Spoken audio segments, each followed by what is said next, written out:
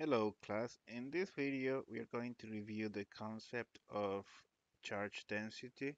We use this concept when we want to calculate either the field or the potential due to a continuous distribution of charge. And let's remind ourselves that there could be three types of charge distribution: linear distribution, you could have surface distribution, or you could have a volume distribution of charge. This is a 1D object, this is a 2D object, and this is a three-dimensional object. So in all cases, we are going to define the charge density in the same way. In the case of 1D, we are going to define the charge density lambda as q divided by the length of the object. In the case of a surface density, we define the charge density as nu equals to q divided by the total area of the object, and in the case of the surface we define rho, which is equal to q divided by the total volume.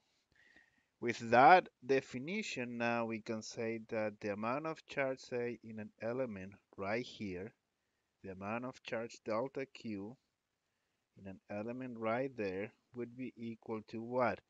To lambda times delta L. The amount of charge in this element, in this little triangle of area delta A, would be delta Q equals to nu times delta A.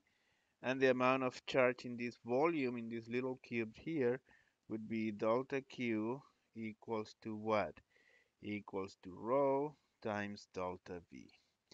Okay, so now how do we use that? Well, suppose that we want to get the potential at a point here, right? At that point. So we want the potential at this point P, and we define the vector from this little element to that point, Ri. Okay, that is your vector. So therefore, the little potential due to that little charge, delta V, is equal to what? To 1 over 4 pi epsilon naught. And then this is the charge up here on that little element, delta Q, divided by the length from that point, from where the charge is to the point where we want the potential. And therefore the total potential is equal to the sum over all the little elements along this length of 1 over 4 pi epsilon naught delta Q. And what is delta Q? Delta Q is lambda times delta Li divided by Ri. Okay, and then we can do the same for the surface. For the surface, we want delta V is equal to 1 over 4 pi epsilon naught delta Q divided by Ri, where you have a point here, and that Ri is the vector to that point. And therefore V is equal to the sum over all those elements of what? 1 over 4 pi epsilon naught.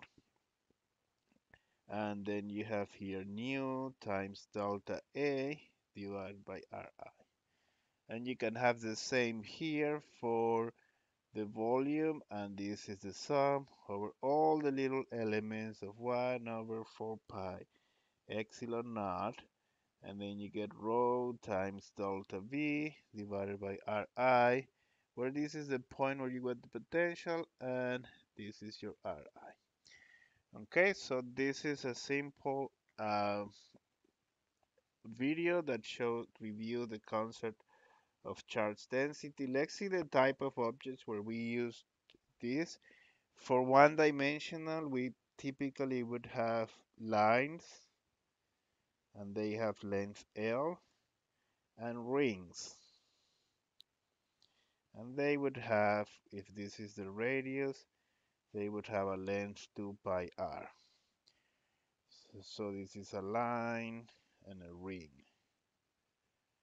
If we, for surface, we would have planes of area A. We could have a shell, an spherical shell, and that has an area of what? 4 pi r squared. Or also we could have a cylinder. We could have a cylinder, and the cylinder would have r here and length L. And the area of this cylinder would be what? Would be 2 pi r times L. And for volume, we would have typically a sphere. That's the one that we would use mostly. And the volume of a sphere is 4 3 pi r cubed. We could also have a cylinder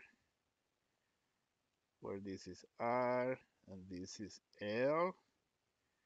And then the volume of this would be pi r squared L. Okay, so this is a quick review of charge density and how we use them in different problems.